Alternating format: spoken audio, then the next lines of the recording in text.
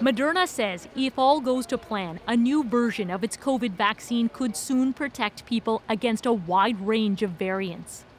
Not only against Wuhan and Beta, which are included in the vaccine, but also against Omicron and Delta.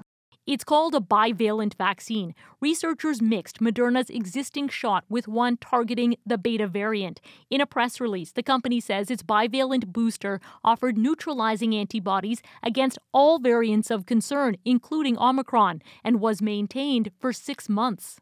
So this is really important because it shows us that a multivalent vaccine can induce higher antibody response even when the additional variant of concern is not included in the vaccines. Moderna's data is the first of its kind, but this study hasn't been reviewed by outside scientists yet. Researchers note the bivalent booster was only given to 300 people, and unlike a clinical trial, the work was all done in a lab. What it doesn't tell us is real-world efficacy. Although the data look very, very promising that it's inducing strong antibody responses. We need to sort of fill up our quiver with more kind of strategies against these variants.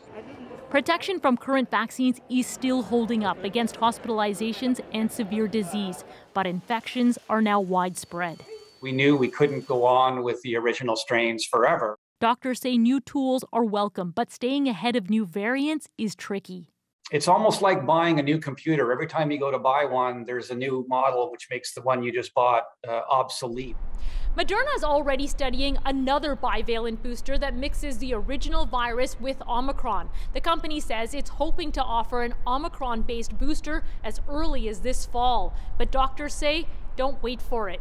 If you're offered another shot, take it. Christine Burak, CBC News, Toronto.